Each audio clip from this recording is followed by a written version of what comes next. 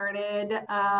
Hello, everyone. I'm Emmy Chilton. I'm the president of Austin Women in Technology for a few more months. And I'm super excited for tonight's event, Overcoming Intimidation and Communicating Effectively in a Male-Dominated Work Environment with Nicole Pletka. I've known Nicole Pletka for several years now, so I'm super excited to have her as a speaker. All right, Jenny's can we go to the next slide? All right, our sponsors. So much of what we do as a board and as a group is made possible by our sponsors. So we're super grateful that they have all contributed to our success. We have Cirrus Logic, Apex Systems, Digital Turbine, PIMCO, Sana, Charles Schwab, Axiom, Clear Data, BB Imaging, Revel IT, FDM Group, and ShipStation. We've had many longstanding relationships with several of these these sponsors, and we're super excited that they continue to support us. Up next. All right, I guess we're going to turn it over to Shay for our breakouts. In all of your breakout rooms, we are going to be moving into our speaker this evening, which is the lovely Nicole Pletka, who has been a longtime AWT member, and I'm going to introduce her right now. So Nicole is a visionary leader with over 15 years of experience in project management. She started her career in anthropology and environmental science and found her passion for tech using GIS to answer archaeological hypotheses in her master's research. She's an expert program and portfolio management, project manage office implementation, and software development life cycles. Nicole has found success in industries including software, hardware, consulting, and the public sector. She excels in making order out of chaos, coordinating teams that collaborate effectively and enjoyably, and she believes in strength-based leadership, self-organizing teams, and the power of a great handshake. Take it away, Nicole. So I didn't mean, I feel like that was quite the tongue twister for you, Shay. It was a smidge. It's really small, so it's hard. But thank you. That was very kind and wonderful introduction. All right, let me share my screen and get going with the presentation. Okay.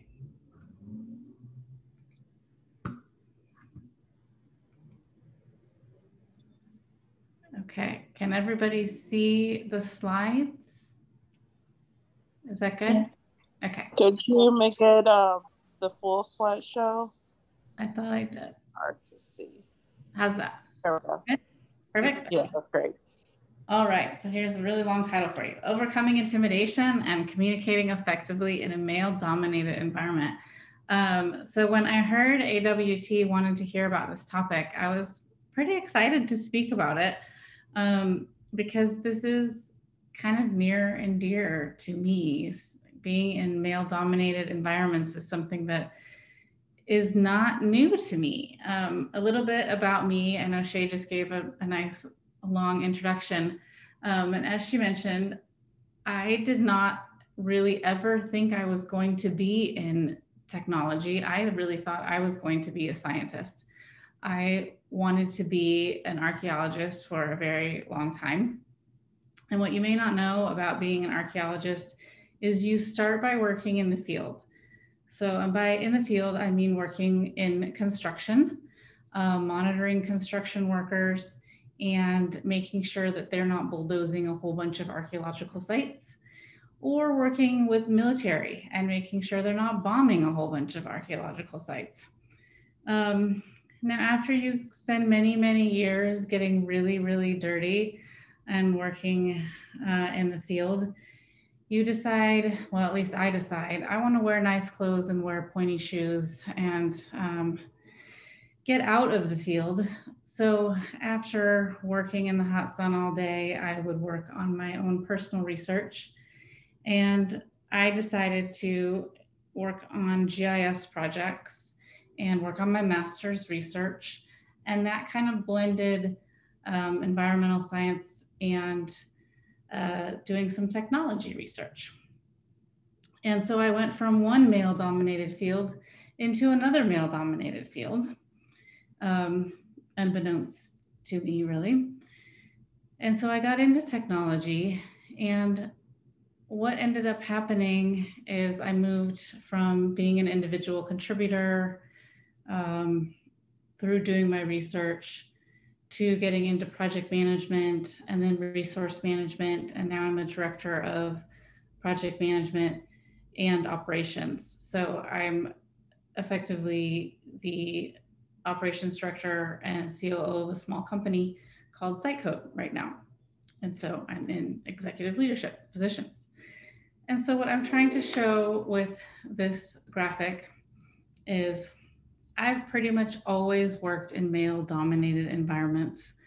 And I'm showing 1 out of every 10 people in these jobs, or 2, maybe 3 are women.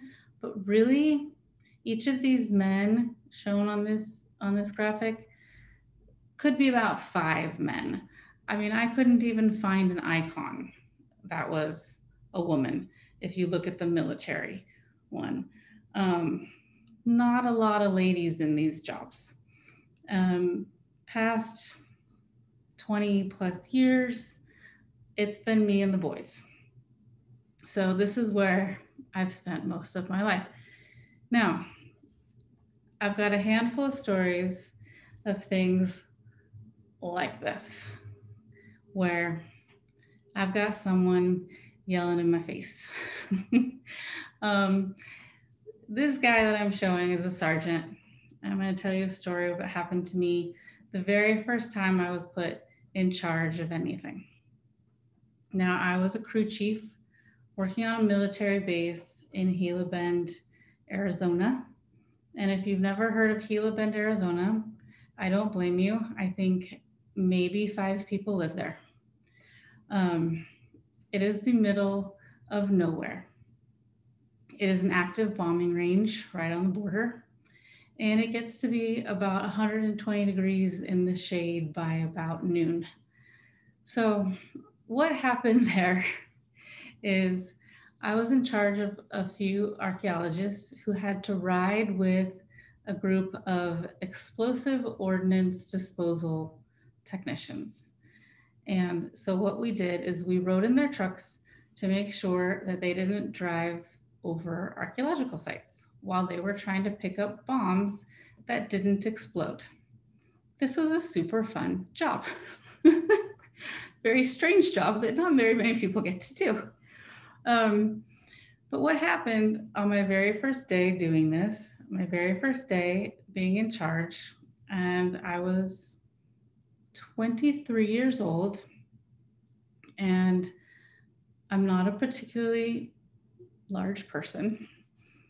And it was 5 o'clock in the morning, and the sergeant who was in charge of the military side marches over to me.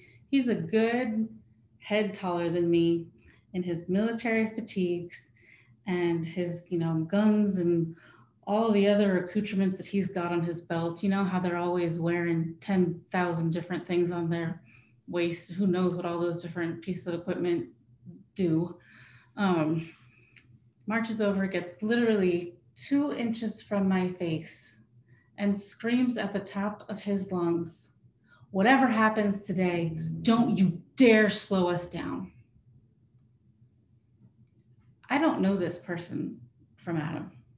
I have never met this person in my life. This is my first day on the job. I just stand there. First thing in the morning, I have not had any coffee yet, mind you. And my heart is beating out of my chest. But I need to be a leader to my team. And so I just say, I would just like you to remember that I'm a civilian. And he just has this big huff, and he turns around and he walks back to his truck. And so then I just direct my staff, you please go over here, you please go over here, you please go over here. And I said, I will be riding with that lovely sergeant. So I have a lovely day in silence the entire day with him. And I don't know who, but someone on his team told his superior how he treated me that morning. And he was told that he needed to come and apologize, because that is not the way the military is supposed to treat civilian contractors. I did not lose my cool, and I am very proud of myself for that. I feel like I was very effective that morning. But what I want to say about that is one of a handful of stories that I have over my career of being the one woman in this male-dominated environment. Most of the time, I was treated with a lot of respect. Most of the time, the men, the other women, the other people I worked with were great. There were still a lot of intimidating situations that I had to deal with, being a minority for one reason or another. Being a minority because I was a woman, because I was the youngest person on the job, because I was the newest person on the job, for whatever reason. There are stressful situations that I was in. So what I want to talk about in my next slide is kind of the difference between being intimidated because of a stressful situation versus what that sergeant did, which was intentional intimidation. Okay? Because there's different communication tactics that I think you need to use in these different kinds of situations. Okay? So your typical being intimidated, this is when no one is actively trying to hurt us.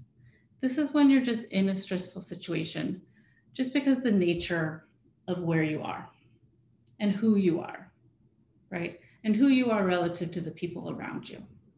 Okay, so here's another story that I want to tell you to kind of highlight the difference.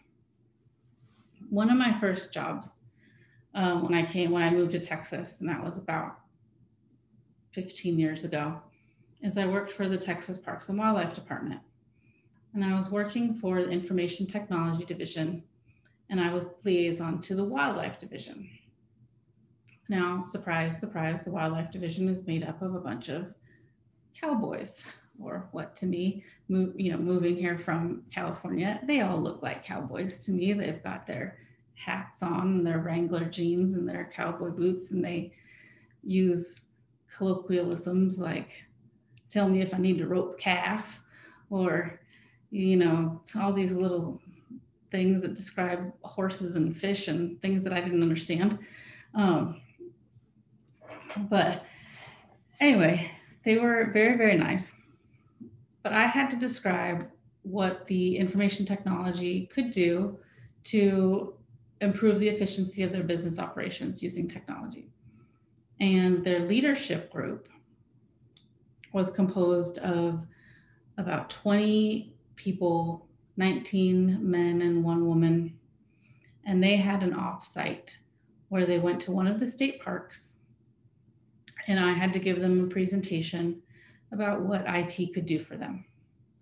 Now, when I walked in to where I was to give this presentation, the room was set up kind of in a horseshoe where I would stand in the middle and everyone else is sitting, behind, tables that are set up so that I'm in the middle and it feels like there's no way out. All eyes are on me, right? So that's kind of intimidating, right? You're standing there. I've only been in the job for about a month. I'm the only person that's not part of wildlife. I'm the only person not wearing cowboy boots. I'm one of 2 women. I don't even own Wranglers. It's been known to me that they don't like people from California. There's a lot of reasons why I'm feeling a little bit intimidated, okay? Now, as I get up there to start talking, I introduce myself, I describe my topic, and one of the men, and I remember he's sitting to my left, kind of catty corner, we'll call him Joe. I usually call most of the men in my stories Joe. If we have time at the end, I'll explain why I call everyone Joe. He says, you know, last time we had an outsider in here. She ran away crying within the first 5 minutes. And he leans back and crosses his arms. Let's see how well you do. So that turned it into intentional intimidation. And so I say, good luck with that. I'd like to get on with my presentation now.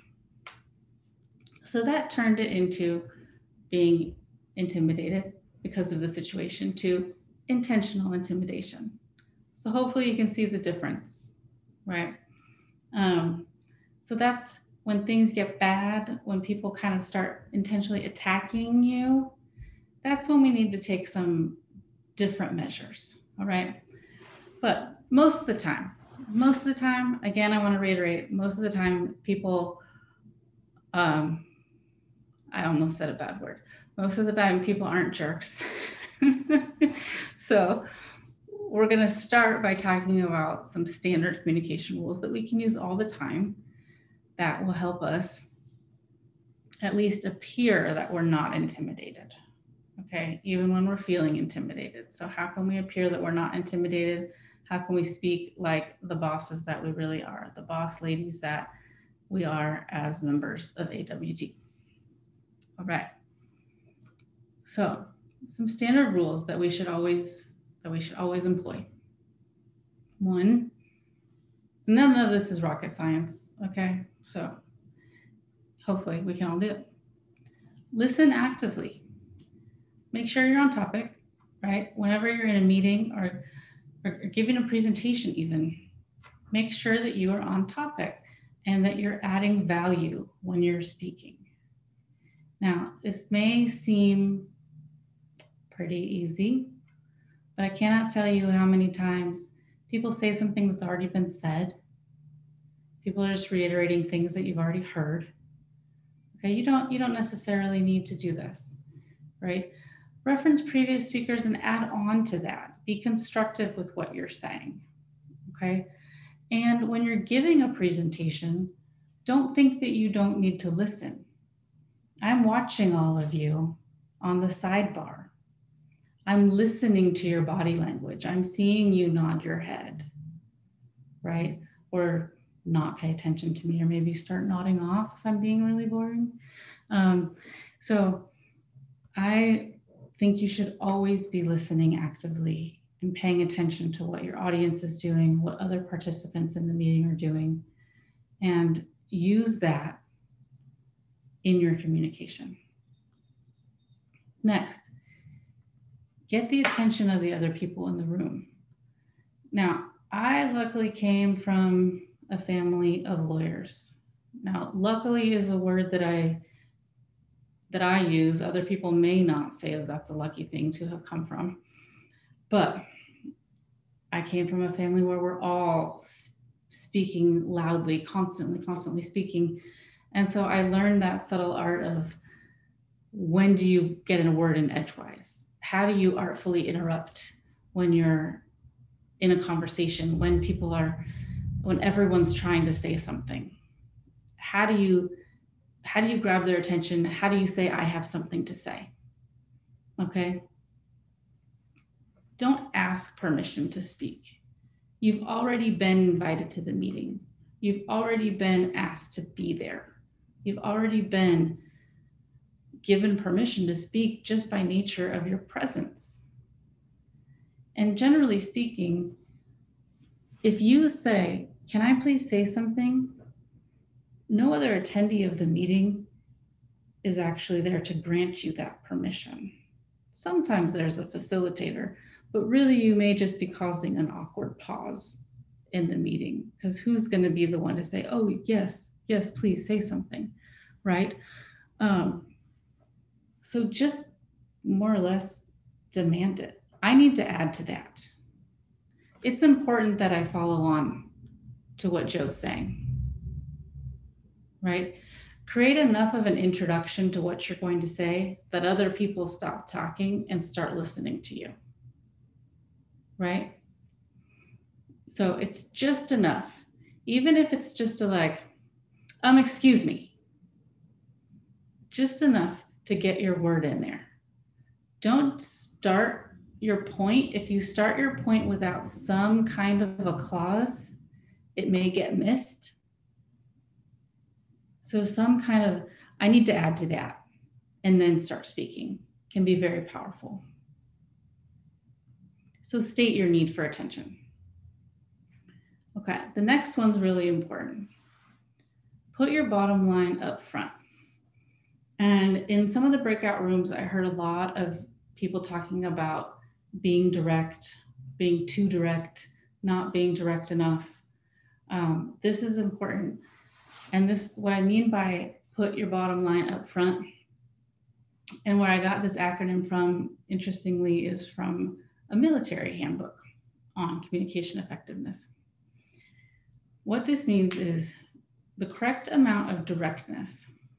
One, not being direct enough generally means you're sugarcoating the message, or you're saying the why you need something before you're saying what you need. Okay. Now, being too direct often means you're saying something negative before you're saying the what you need. Okay, so I'm going to try and give an example. Let's say you need a report to be run. I need someone to run a report about why the numbers are low on some, marketing thing that we're doing, okay? Now, if you say, sometimes we do a good job when these things happen, but sometimes we don't. I mean, I think you're doing a great job most of the time, but sometimes I worry that we're not trying hard enough. So do you think maybe we can do an extra report? I mean, only if you have time. It's not, I mean, I don't know. What do you think? Do you think the numbers are okay? I mean, I'm not sure, but maybe they are. A report might be helpful. Do you think a report would be helpful? Like, that's not being direct about, you need a report. Okay. Too direct might be, your numbers were terrible. We're not bringing in enough money. Run a report, figure out why. That's just unkind, And so, like, being too direct can mean you're not using the tact and the empathy that you need to make somebody feel okay about the work you're asking them to do. Not being direct enough means they may not even understand if it's important that they do that work, right? So when you're being appropriately direct, it's a focused message, what you need, when you need it, why it's important, in that order. Okay, so put the bottom line up front. Focused message, what you need, when you need it, why you need it.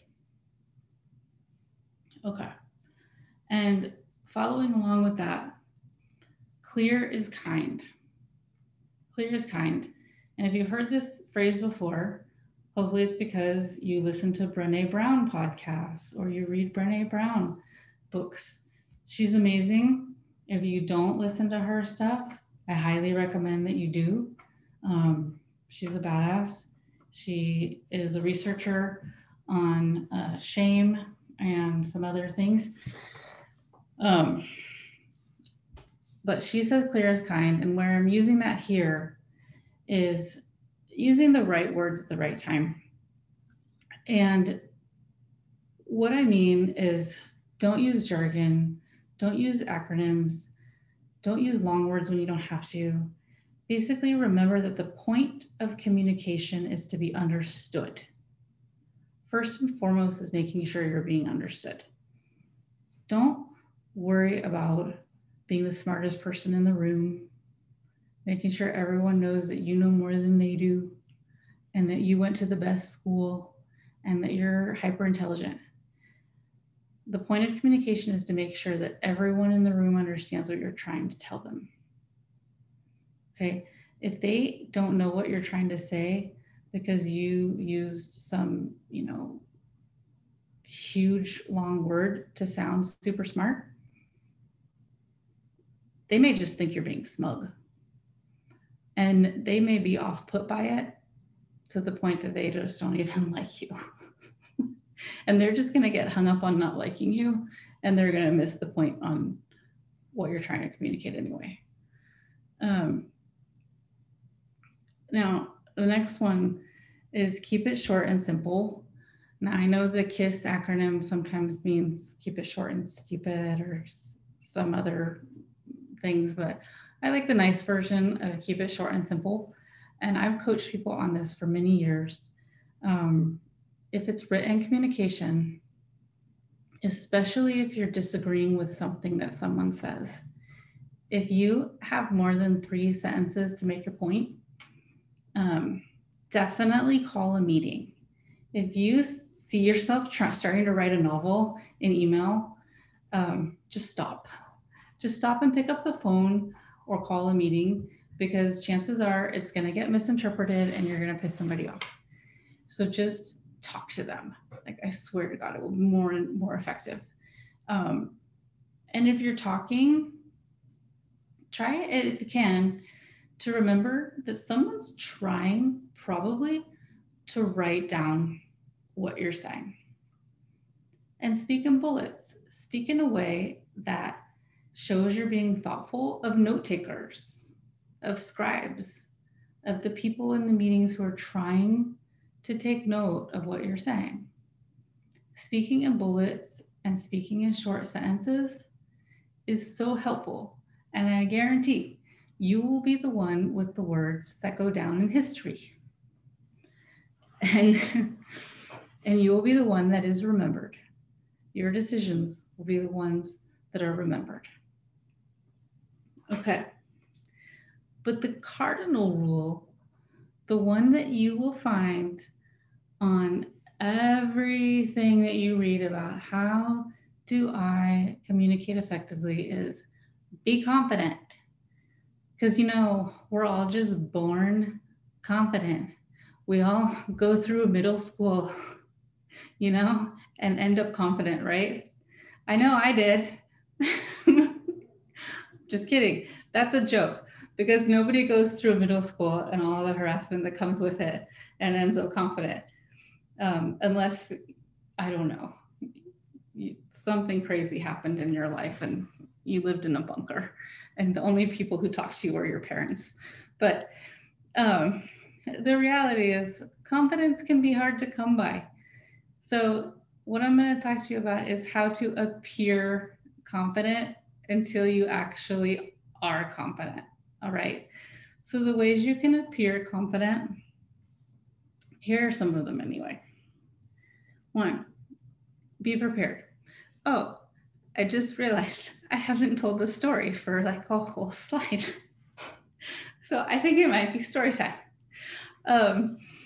When I was in college, I decided that I would give a talk at the Society for American Archaeology. This is a conference that happens once a year, and it's a pretty big deal. It's an international conference, North and South America. Not a lot of undergraduates give talks, but I was pretty big for my britches. Surprise, surprise. Now, I got in a little over my head and decided to give a presentation. But when I got there, I was terrified, like absolutely terrified. There were, as far as I can tell, no other undergraduates. And everyone in the audience was a good 20 years, 30 years, maybe 40 years older than me. It was like all professors at big universities. And I just didn't know what I was doing there. But one of the graduate students who was there says, you know, no one knows your material like you do. Like literally, no one knows your material except for you. And I said, you know, you're right. I mean, how many people here know about early Neolithic stone tools in northern Denmark? And then he's like, 2. Literally 2 people kind of in the world. And I'm like, yeah, I'm prepared. And pretty obscure topic. So if you want to be confident, talk about topics that nobody knows about. But honestly, it really did fill me with confidence because I was prepared. I was prepared to talk about something that nobody else knew about. And to this day, doing little things to prepare before speaking engagements, even if it's just a meeting, fills me with that little bit more confidence that makes me actually do better. For meetings, even meetings that I have on a bi-weekly basis, just reading the meeting notes beforehand, just taking that extra 5 minutes, right? If there's data to be reviewed, just looking it over, right? And a lot of times, nobody else does this. So even if I can just have one soundbite in a meeting that's like, well, last time Joe said X, and they're like, oh, he did, didn't he? And I can remember something that nobody else remembered, actually makes you sound pretty good. And you'd be surprised at like how far that stuff goes. And next one, look alive. Again, so easy, just sitting up straight, making eye contact with other people in the room, avoid fidgeting, just doing little things, just showing up, like really showing up to a meeting, being super present when you're there can make a huge difference. If you act like you care that you're there the whole time, and when other people are speaking, you're really engaged with the speaker, you honestly maybe showing more confidence than other people in the room. The next one, slow down when you're speaking. You will be surprised how much more confidence you will exude if you speak with intention. So many people speak very, very quickly when they're nervous. So just speaking a little more slowly will show that you care about the words that are coming out of your mouth. And holding a cat will always make you feel better. Sorry. There's someone in the audience holding a cat right now. Another one, avoid minimizing words. And I don't know if y'all can tell, but I really am not being gender specific in most of my talk, but this is one area that I do find women do this a lot more than men. Women say, I just meant this, or I only meant to say something, or I'm sorry to bother you. But the minimizing words is a habit of women that I find in women way more than I find in men. I don't know why we do this, but we really, really need to stop. It changes the tone of a request dramatically. If you were to say, you know, I just need that report in 2 hours versus I need that report in 2 hours. It's the same request with such a different meaning, right? I just need it. Like, can you please do it? Versus I need it in 2 hours. It means you really expect it in 2 hours, right? So say it like you mean it, like you expect it. You're confident in your request. And when you say, you know, the apologizing, sorry, I made a mistake, you can absolutely admit that you made mistakes, but there's no reason to apologize. We all make mistakes. And I can't tell you all the times that, you know, I left out an attachment in an email, or I forgot an appendix on a document or something like that. You just don't have to apologize. You can say, you send an email, you forgot an attachment. You just send the next email that says, please refer to this email instead. Attachment X was neglected from the first one. I've never been chastised for, I can't believe you didn't apologize. Right? I don't feel bad for forgetting things because I'm human. I'm allowed to be human. I'm confident in my humanness. I'm okay with it. Right? It's really fine. The next one is recovering quickly. Recovering quickly is huge. This is like showing how unflappable we are. We're okay with ourselves. We're okay with the fact that we make mistakes. And showing that you're okay with yourself is a good way to show that you're confident in yourself.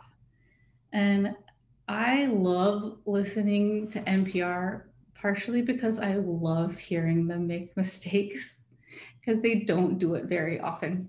But when they do, they gloss over it like bosses. Like for instance, they will say the wrong name. And for instance, if they were to say, let me introduce you to Emmy, rather Heather, and just move on. Just like that. And not like, I mean, Heather, I didn't mean to say Emmy. I'm so sorry. I forgot your name. You know, there's nobody gets flustered. They just keep going, right? They don't miss a beat. And it's great. It really is great. And, you know, one of my side hobbies is dancing. And they always say, you know, if you mess up, just smile bigger. Just move on and smile bigger. And you know what? The audience will love you for it. And believe me, they do. The next thing, there we go. Admit you don't know. This is something that my father told me when I was very young, and it is very true. The smartest people are never afraid to say, I don't know. Because they're so confident in what they do know that they're not worried about being faulted for what they don't know, right? It's so much better to get back to people than to be wrong. And it can help you build relationships too. If you say, you know what, I don't know the answer to that question. I will get back to you tomorrow. Get back to them tomorrow. Keep your promises. Foster a relationship with somebody. It's great. Have the right answer. Have the right answer. Don't make stuff up. Don't be a BSer, right? It's totally okay to be confident in what you do know and say, I'm not sure about the things that you don't know. Next, be genuine. And this is another thing that somebody brought up in the breakout room, one of the breakout rooms that I was in. And I was so proud of them for saying it, because being genuine is an awesome way to be confident. You are totally proud of who you are, and you're good with who you are. And you're also good with who you're not, right? Don't try to be funny if you're not funny. It's not gonna go over well, right? Also, don't try and be like hyper analytical if that's not who you are. Like, people can see right through that stuff.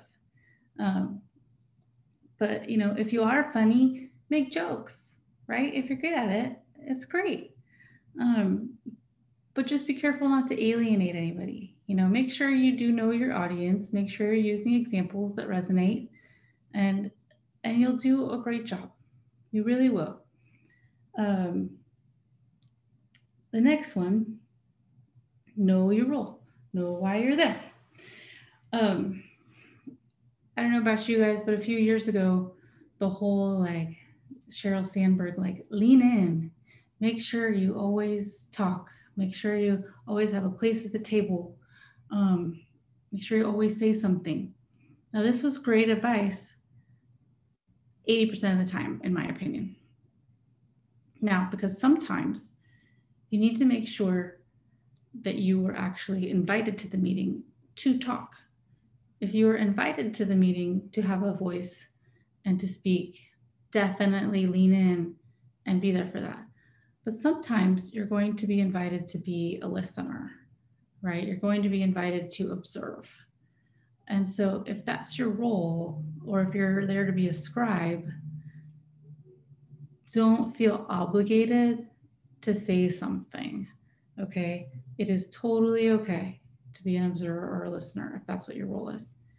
Now, if you're not sure why you were invited to a meeting, it is critical that you ask whoever invited you, or you ask the facilitator what their expectation is from you, what they're expecting your role to be for that meeting.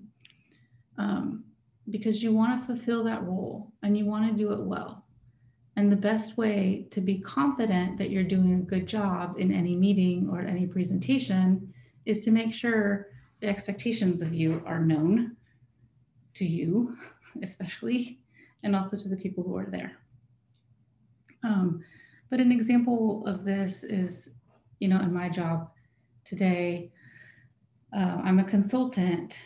And so a lot of times if I'm listening to a business and like my clients talk about the strategy for their company, I'm not going to tell them necessarily what their strategy should be. I'm going to listen to requirements for a system we're building for them. But at my company, I am on the leadership team. So if we're talking about strategy for my company, you better bet I'm going to speak up and say what I think the strategy needs to be, right? So in both meetings, we're talking about corporate strategy. In one, I'm speaking if it affects the requirements for a system, but I'm not going to tell them how they should run their business.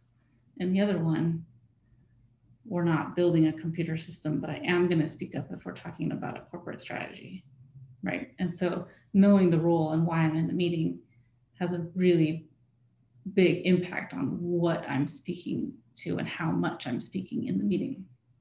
So I hope that makes sense. Lastly, please avoid distractions.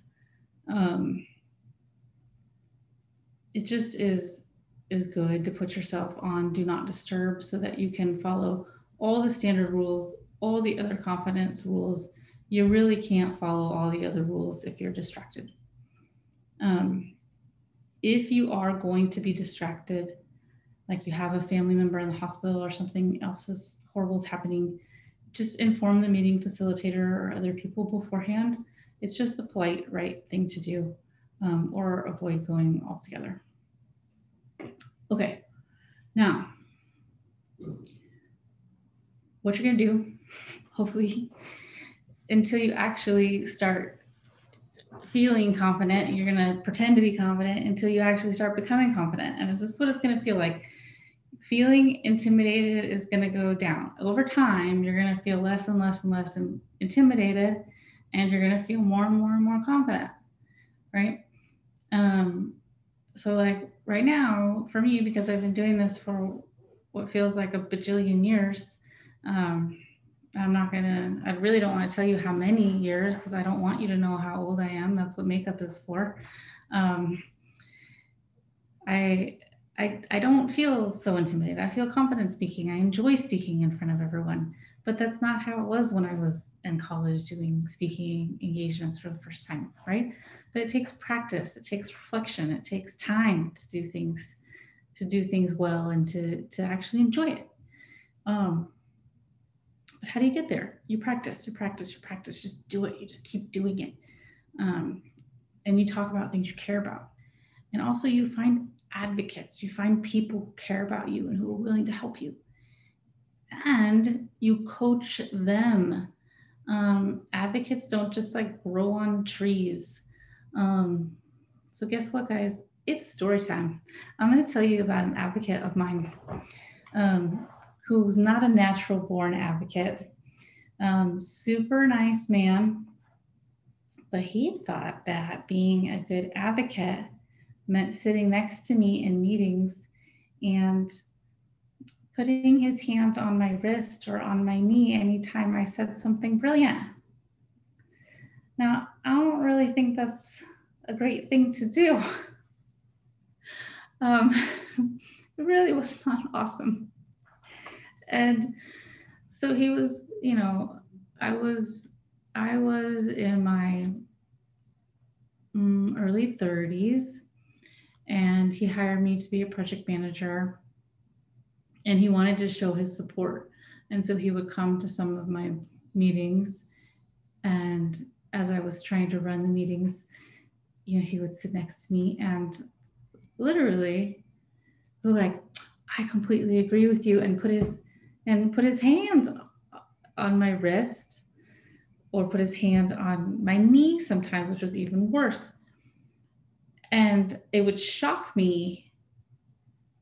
And I would look at him and I kept thinking, like, he's got to get the message by these looks of utter shock that I'm giving him, that this is not okay. No, not getting the message at all. And so one day I took him outside and I'm like, Mr. Joe, it's always Joe, I hope you're understanding this now. I really need you to stop touching me. And he's like, but I'm just a touchy-feely guy.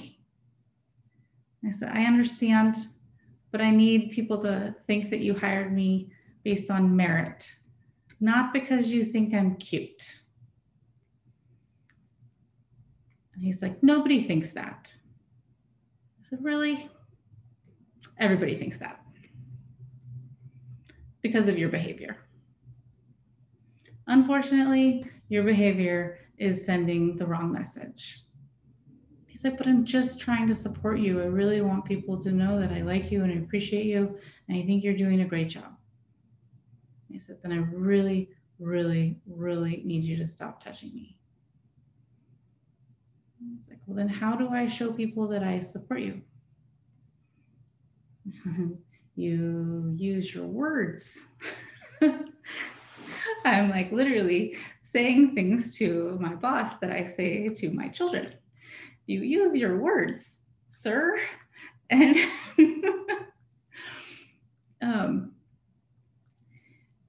and honestly, he says, I really do want to try. I really do want you to be successful. And I said, okay. And I said, and I really like this job and I really do want this to work out. I really do. I said, but it's very, very important to me that people don't have the wrong impression, because it is undermining my credibility and it's actually making my job 10 times more difficult. And he got the message. And he said, so how should I treat you? And I said, how would you show support for a fishing buddy? And he's like, are you serious? And I said, yeah. I said, what if one of your fishing buddies caught like a huge fish? Because I don't know anything about fishing. I'm like, how would you show him that you were super proud? And I'm like, use that kind of attitude. And he's like, okay, I think I could do that. And honestly, he sat on the other side of the table and he used words of affirmation and he started being a great advocate. And I rose through the ranks and I started doing really well. And honestly, like, I became one of the leads of their project management office after a few years. And it went really well, but he needed some serious coaching.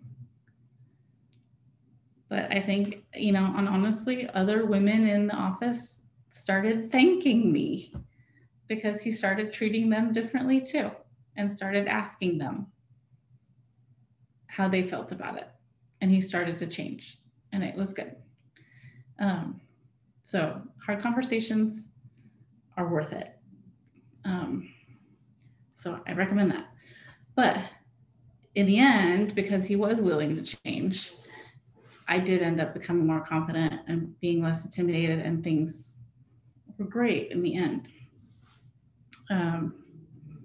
So, however, this is the trajectory that everyone should go on.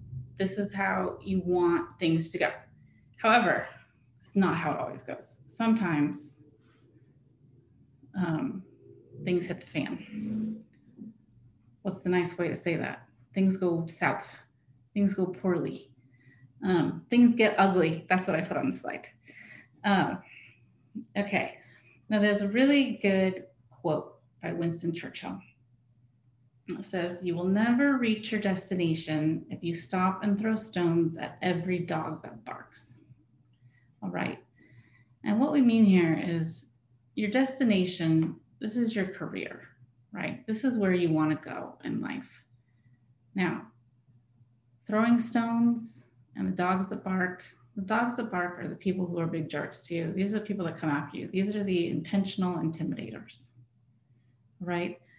And throwing stones at them, this is like, I don't know if you've heard that phrase, but just because you're invited to a fight doesn't mean you have to show up.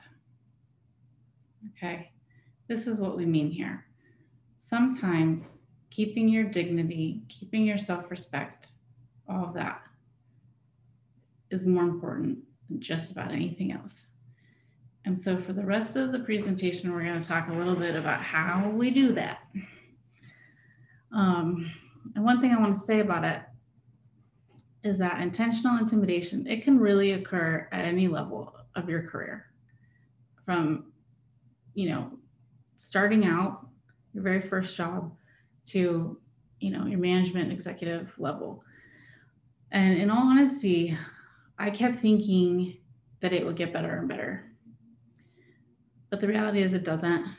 As I've risen through the ranks, I've honestly found that it's gotten more and more brutal. A lot of times, kind of in the earlier parts of my career, it was more people just kind of trying to punch their way to the top. But as I've gotten higher in the ranks, there's a lot of people trying to push people down. And it's gotten more personal, and it's gotten more difficult. So as much as it's terrible to say, those early experiences are horrible, but they really can help toughen you up and get you ready for what you're going to need to face as you get higher in the ranks. But always be a leader. Always communicate a message about how people should be treated, how you think people should be treated. Always be the leader that you want to have and that who you want to be. So even if your boss's boss, invites you to a strategy meeting and you're like so excited because you're like, I get to play with the big guns and everyone thinks my opinion is so important. And then he says in the middle of the meeting, why don't you just calm down, honey bunny? And you're so horrified. You maintain your dignity. You figure it out. You figure out how to stay professional and talk to HR leader. So what do? And sometimes, well, first of all, the first thing that I always like to do is try to understand where people are coming from, right? Like, why do people treat you like this to begin with? Why are people being such bullies? Like, where is it coming from? I mentioned Brené Brown in the beginning and her research on shame, and I really do believe that this kind of terrible behavior does stem from shame. Now, according to Men's Resource Center, day-to-day small humiliations that most undermine men's self-esteem. Some crazy things. Forgetting names of guys on sports teams, lacking sense of directions, computer stuff, car stuff, public speaking, in the presence of other men, feeling dominated by women. So imagine I'm the one woman in a meeting with a bunch of dudes, and I'm kicking ass, right? I've got this great presentation, awesome strategy, how things should go. And maybe I'm even making an argument that's out arguing somebody else. Well, some guy could potentially feel dominated by a woman in front of other men. So what's going to happen? Well, perhaps they're having a bad day. Perhaps other things are happening with them. They may act out their own bullying to deal with it, unfortunately for me. So Brené Brown, who I mentioned before, she points out when men are repeatedly shamed, they either get pissed off or shut down. Sooner or later, many of them explode. Many of them don't. Many of them actually have enough emotional intelligence and can handle it and they're fine.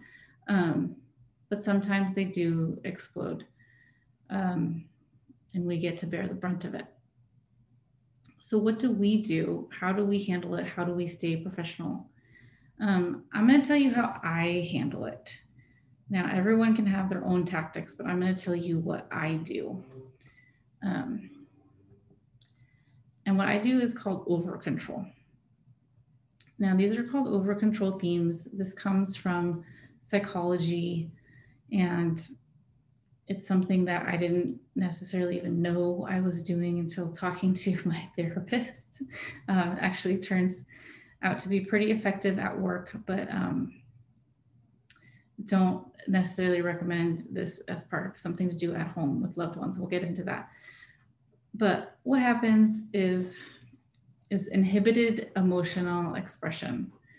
And so I generally am a very big, expressive, smiling, happy person. But when I'm attacked, I kind of go into crisis management mode. The inhibited emotional expression is I go very flat, very stone-faced, and my gestures become very small, become very almost robotic. So we can go to our friend, the robot. And then I have my overly cautious and hypervigilant behavior, right? So this is when I become very, very considerate of every word that comes out of my mouth, right? So if you think I talk a little more slowly when I'm, trying to be confident, I talk even more slowly and cautiously so that anything I say cannot be used against me, is extra considerate, is definitely appropriate. It is nothing hurtful towards that person. It is only fact-based. It is just to make the point that I need to make.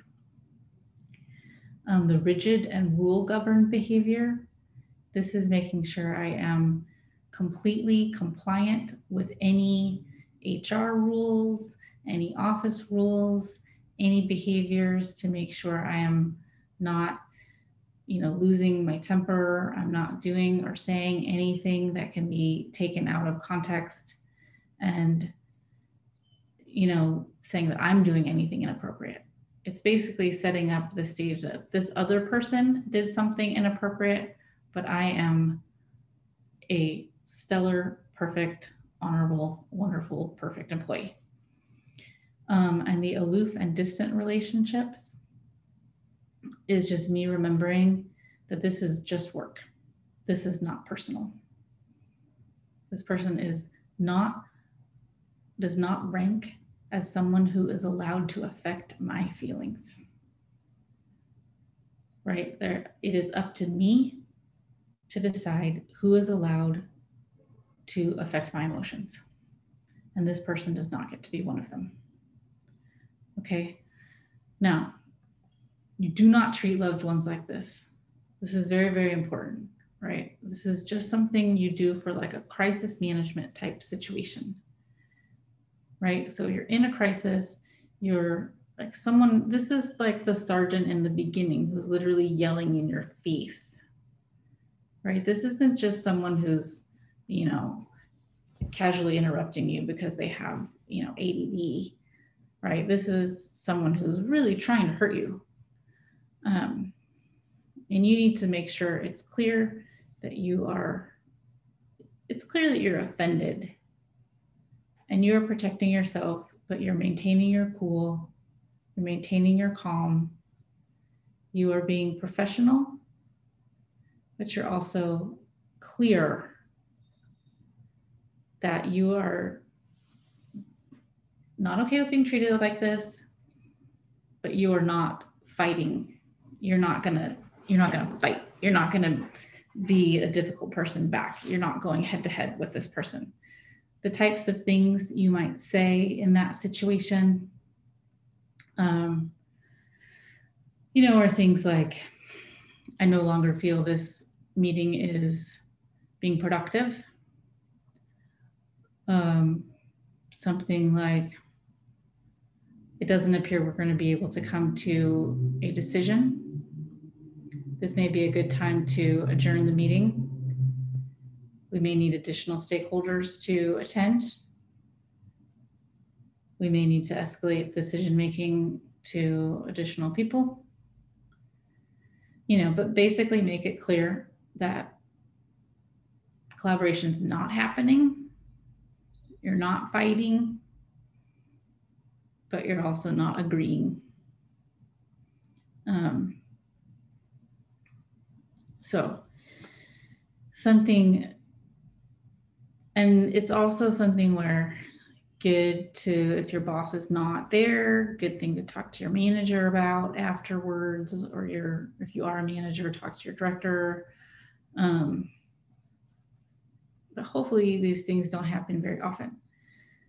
Now, something to note, and I want to get to in the next slide, is that if somebody yells at you, generally our first impulse is to yell back.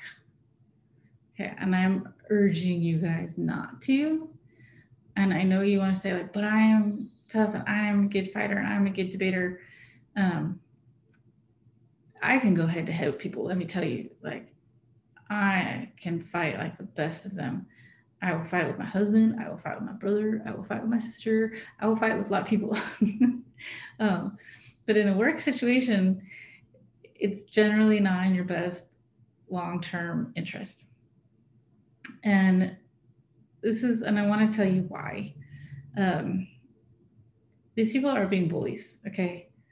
Bullies aren't using good, rational decisions. They're not fighting fair. They're fighting with strong arm tactics. And work, the business place, this is not the right place for those kinds of tactics, okay? And arguing can have really bad consequences. For one, you could lose. You could appear petulant, right? And I know for me, when I start getting really heated, the emotions start to rise. I could cry. I don't want to cry at work. I don't want someone to think they got the better of me. And this is not to say that it's always bad to cry at work. I've definitely cried at work. You know, tough conversations, if people are being, you know, laid off, there's appropriate times to cry at work. But not when I'm trying to win an argument. Also, sometimes when people get in a fight at work, nobody remembers who started the fight. They just remember who was in it. And I don't want to be remembered as somebody who fights. Also, people start thinking it's okay to talk to you this way. I don't want anyone to think that. So staying calm can have great consequences. One, you could actually still win the argument, even if someone is yelling at you. I mean, again, going back to the sergeant, he yelled at me, but I said, I stayed calm. He had to apologize, right? People can see how well you handle stress. Everyone knows who started it. And even if you lose, you maintain your dignity. And I want to give you guys a real world example of what's happened like within the last 2 years at my current job. Is I worked with another consultant. I was there as a consulting project manager, and there was contract developers on the project who were just awful. And I ended up being taken off the project by my boss because the developer was being so difficult and so awful. My boss happened to sit in on a meeting, and this guy, we'll call him Cannoli Joe, because he was from New York. And he just yelled at me, like wouldn't speak to me in anything other than a yell. And it was very difficult. The project was going really poorly. And he would say things like, just quit your yapping and let me do my job. And just was a terrible person. And my boss said, I'm not letting any of my staff be treated like that. And he's like, we don't need the money for this job. This is ridiculous. He's like, I'm taking you off this project. They're on their own. And the client finished the project with this developer. It turned out horribly, but they finished without me on it. Now, 6 months later, they fired that developer and they asked my company to come back. And we're rebuilding the whole entire system because they like how I handled it. And now they're using our developers, our designers, and me. So we're making about 3 times as much money on the redo of the project because of how calm and cool I stayed, even when this person was terrible. So it works. So even though it seemed like we lost because they took me off the project, at the end of the day, we're making a ton more money off of it, right? So it's a good tactic. Keep your cool. The client actually really likes it, and it's going to be better. So last thing I want to say about it is if you have to go through this kind of a crisis, make sure you do complete the stress cycle. Acting in this over-controlled manner and resisting the urge to fight, it's okay every once in a while, but it's still really freaking stressful. Breathe, vent, cry, whatever. Just make sure you're actually doing okay on the inside as you appear on the outside. There is a book called Burnout that will help you understand what the whole stress cycle is. If you're not, right? So remember the graph that we talked about, like using the normal communication stuff. If you find that your intimidation is not going down, your confidence is not going up, and you're actually having more and more of the bad interactions and your confidence is going down or it's not getting better, you may be in a toxic workspace, or you may have too many bad people around you. You may not be getting built up enough. Like, pay attention to these signals, and you may need some kind of a change. I've been there, and I keep thinking, it's me. I'm not doing a good job. There's something wrong with me. My communication's off, or my tactics are off, or I could do better. But it wasn't me. It was these intentional intimidators who are just bullies, and there's just sometimes nothing you can do. And you have to go, you know what? You should be using the standard communication tactics 99% of the time. And if those aren't working and you're having to use over control or other tactics, more often, there's a bigger problem. So what I want to end with is it takes grace to remain kind in cruel situations. And I hope we can all be graceful all the time. So thank you, AWT. That's the end of my presentation. Thank you, Nicole. Awesome. Definitely be sure to check out the chat because you got a lot of loving in there. And I was monitoring a little bit and I saw that you had answered pretty much every question that was asked as you went. So awesome job there. But thank you so much, Nicole, for sharing that, for all the tips and the tricks and the humanizing it, right? And the storytelling. And like I put in the chat, thank you for the male allies on here for not being those guys. But, you know, hopefully we can change some things going forward. And just thank you again. Any last minute questions or anything like that for Nicole before we jump over to who's hiring and who's looking?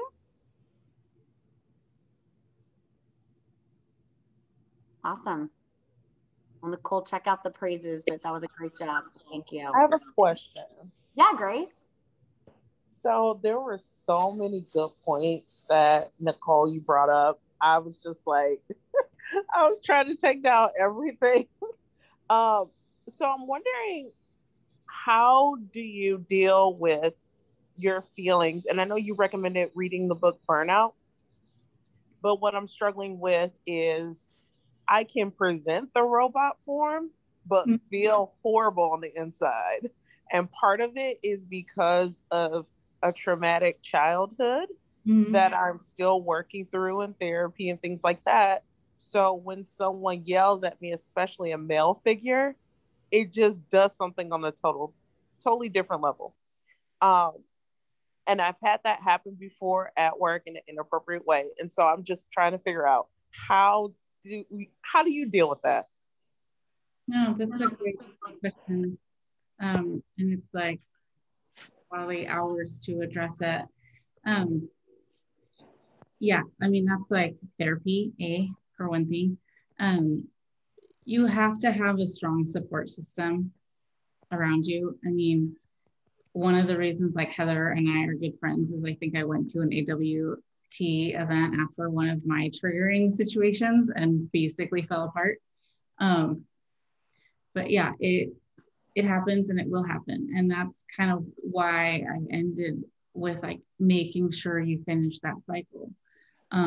If you do have too many times where you're kind of burying and just trying to get through it, it's going to kill you on the inside.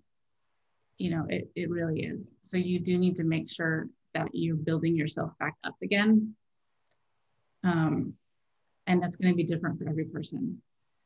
But if you just keep, you're going to keep cracking on the outside, you know, until those cracks get you on the inside. You got to figure out a way to heal. I'm going to chime in here. One, I got a business coach about 1.5 years ago. And so I would have those moments, and when they would happen, I would be like, I have got to call my coach because she is going to, like, essentially she was kind of my business like therapist to help me get through those things. So that's why when we say you need a board of directors to help you through your career, these are the moments, like when you're triggered like that, just try to keep your cool, like Nicole has recommended, and then have the network that you can voice out for support. And it's not an insignificant thing to be able to have somebody that you can call in the workday that you know is going to be able to, and even if you have to wait a couple hours, to say, hey, I can hang in there for a couple hours until this thing. And then, you know, I mean, that's part of why we're here as an organization, so that we can support women, and, you know, find a person who can be that for you. And it can make all the difference in your day, because often if you can just get it out, then it doesn't eat you up on the inside. So, do we have any other questions, Heather?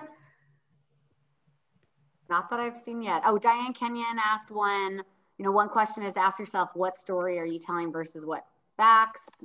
So there's some great points here in the chat, so definitely take a look at it. Absolutely. I know I want to do an AWT book club, and I know a lot of these awesome books were shouted out in there, and a lot of us have read them. So thanks for all those tips there. Any more questions or thoughts people wanted to share?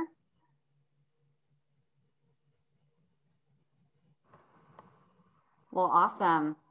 Well, we will open this section up to who's hiring and who is looking. And if this is your first or one of your first AWT events, you know, in person, we were obviously able to network and meet up, but we wanted to make sure we didn't lose that when we went virtual. So that's why we still have the networking roulette, but we also have this venue because we know a lot of you are either already in Austin, maybe joining us virtually, wanting to get into Austin because you're looking for a new job, you're looking for a mentor, you're breaking into a new career, you're hiring for different parts of your organization. So we want to open this up. So if you're hiring or looking, please unmute yourself, put it in the chat.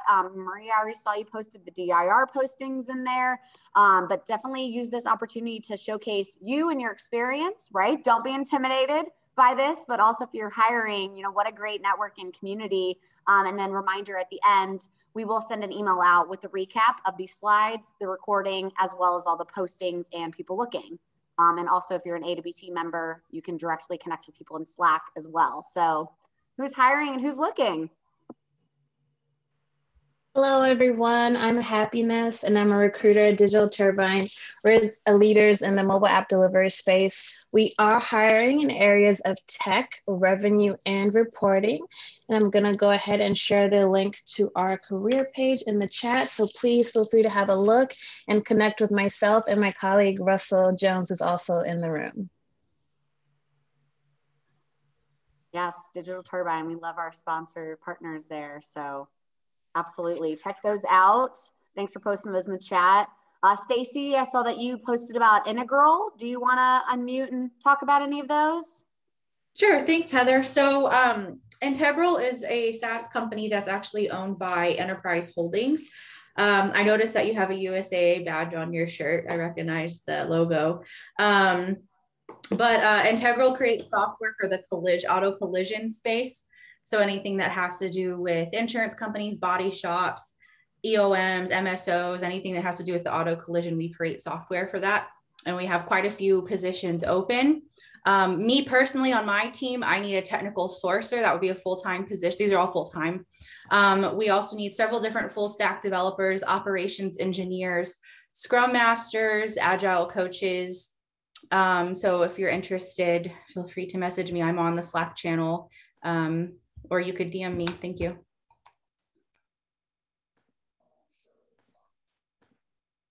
So Jenna, I saw you posted some in there. Denise. I did. Hi, everyone. I'm Jenna Kuntz. This is my first AWT meeting, so it's really great to be here with you all. I'm with a company called Financial Force. We are a cloud provider for PSA, or professional services automation, and ERP software in the cloud, built natively on top of Salesforce. So if you have any experience that resembles that and you're interested in a senior solution architect role post-sales, please reach out to me. I would love to hear from you. That role is specifically on my team. We're a global team, so that is a US-based role. We have other roles as well. So if you want to check out financialforce.com and check out our career page, we are growing like crazy, and we would love to see you out there applying for roles with us. I'll go. My name is Haley Lamond, and I work for SailPoint. I'm actually the global facilities manager. So though I work at a tech company, I have a very non-tech job. My department isn't directly hiring, but I reached out to our Ladies of SailPoint group to see if any of the managers on there had any open roles, and I got some feedback. So we have a senior data engineer for our identity AI platform. We have a senior UI engineer for platform UI. We also have a senior web developer role. And we also have one more Workday administrator. We're also hiring like crazy in our engineer department overall. So we are actively looking. Awesome. And make sure you drop some of these in the chat if you can, so that we can, again, save all this information. Yeah. Hi, Denise Iglesias. And I'm Vice President of Engineering at Dealerware, and basically we are in automotive fleet management and mobility solutions. It is a SaaS application. If you go to the dealership and you need a service loaner or you want to rent a car, we're basically helping automotive dealerships with digital transformation. So we have software engineers, product managers, professional services manager, data warehouse engineer. I dropped the link into the chat. We have all sorts of positions open. Awesome. And I know Tanya, you posted, Diane, Christy, Grace, Eliza, keep them coming. Yeah, hey, this is Tanya. Thank you very much. I am the IT development manager at TDLR, and I have a team of about 13 web developers. And we are looking constantly because we don't seem to get a lot of applications anymore. I guess maybe it's the unemployment still. Not really sure. But anyway, so our job is posted on Work in Texas and also on the TDLR site. And this is actually for our new licensing system. So it's new architecture, new let's see, I'm trying to think. Oh gosh, I can't remember. Like it's JavaScript and GitHub and Azure ADO. So it's new. A lot of really a large learning curve for our folks because we have a lot of legacy systems currently that we'll be transitioning. That's all. Thank you.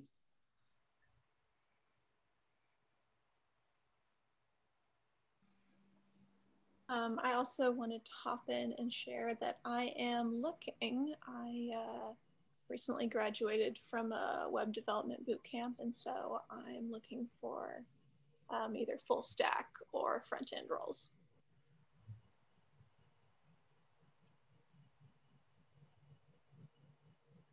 Awesome. Hopefully there's some good connections you can make One here. more.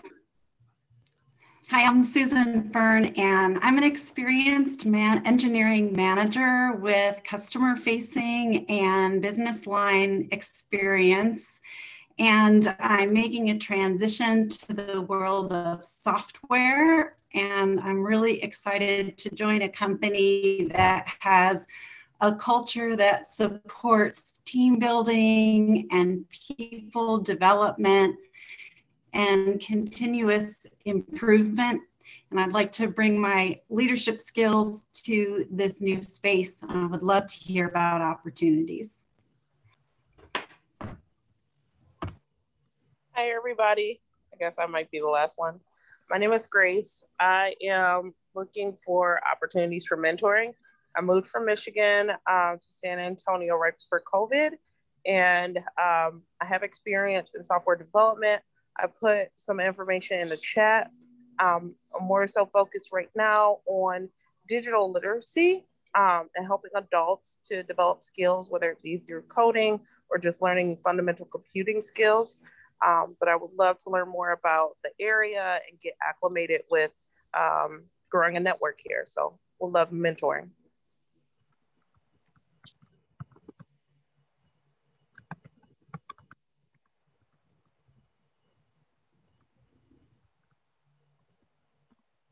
Awesome. Anyone else? I see still a few coming in. Emmy said Athena Health is looking.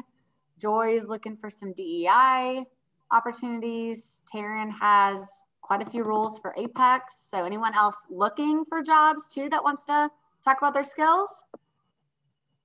Actually, I am looking for D&I. I saw that on there. I'm like, oh, it sounds like I'm looking to hire somebody. I'm actually looking. I have a consulting business, but I'm also always looking for full-time jobs at the same time. So for diversity, equity, and inclusion and learning and development. So anything that does anything with workshops, training, that's usually under the umbrella of HR or maybe a separate diversity, equity, and inclusion team. Thank you.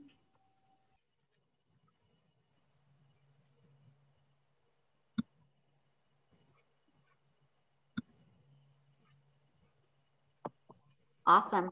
Okay, well, we will get the rest of these out there. And reminder, if you are an AWT member, you get access to the Slack channel where you can post these in the job board, whether you're looking or hiring, and it's a great way to make those immediate connections. But again, we will get these out to everyone. So thanks for sharing. I'll pass it over. I think we're talking about our boss ladies next. Is that correct? Yes. So this month's boss lady is Angela Lee.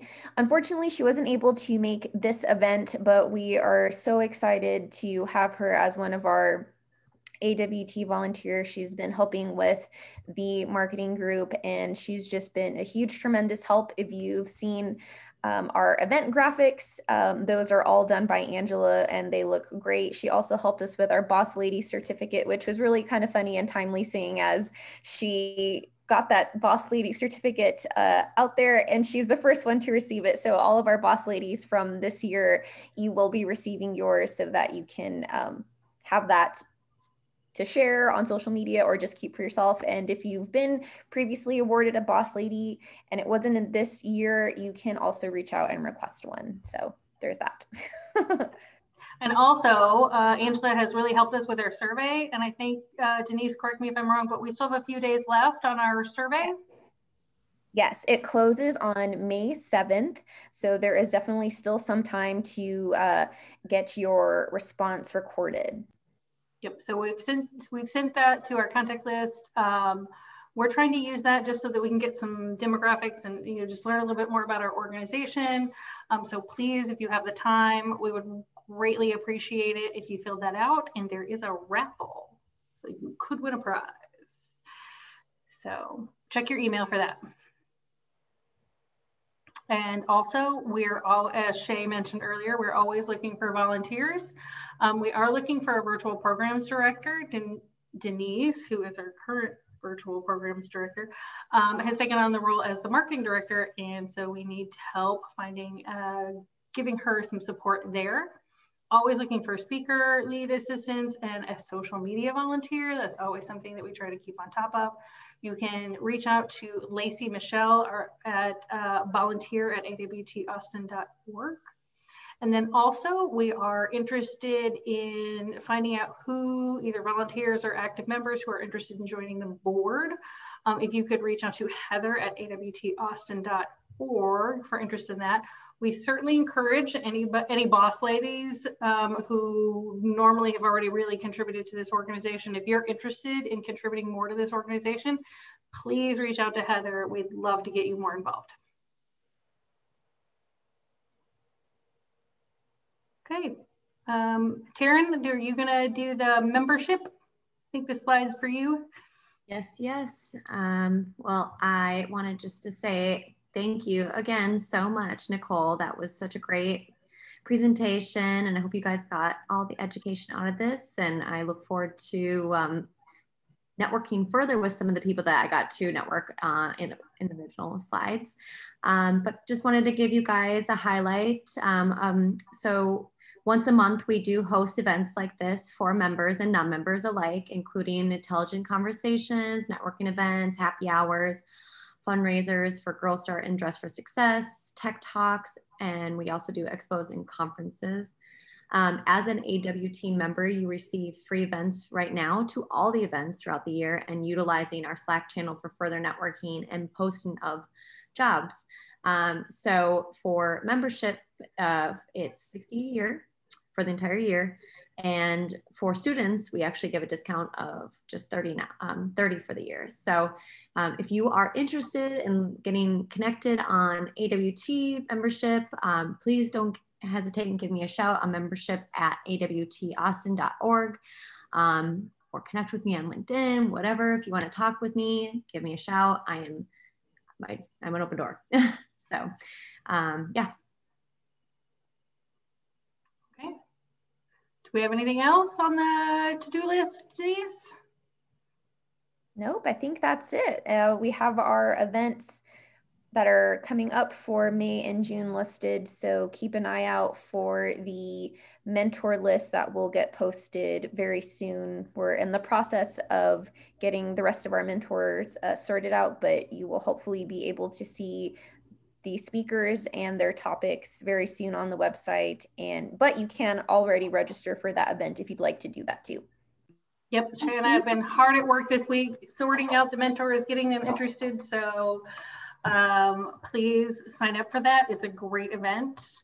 And Denise, I don't know if you saw, somebody requested that we put the link to the survey in the chat so people can fill that out now. If we can do that, that might be helpful.